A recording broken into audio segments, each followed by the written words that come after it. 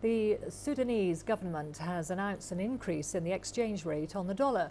The government said it plans to devalue the Sudanese pound to 18 per dollar from the current 6.7 in January 2018. Vik Chege with more.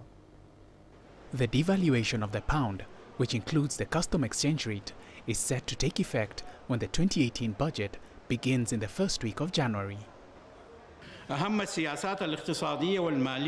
The most important economic, financial and monetary policies associated with the budget of 2018.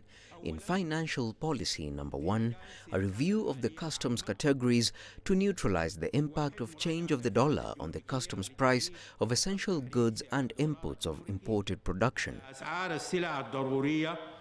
Businesses have expressed fears of the negative effects of the step, and this measure, especially as the country depends on imports for the bulk of its commodity needs. As traders, we believe now the dollar rates are increasing too much.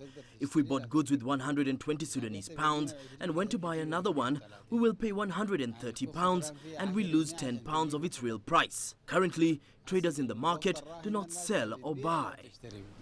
Anxiety over the planned increase has caused a huge rise in the prices of imported goods and products. Devaluation of the currency rate came very suddenly and with a huge margin difference. From 6.9 SDG to 18 pounds, the difference is very huge. They justify this increase because they say they want to bridge the price between the parallel market and the official market so that the price is unified. But this justification has failed.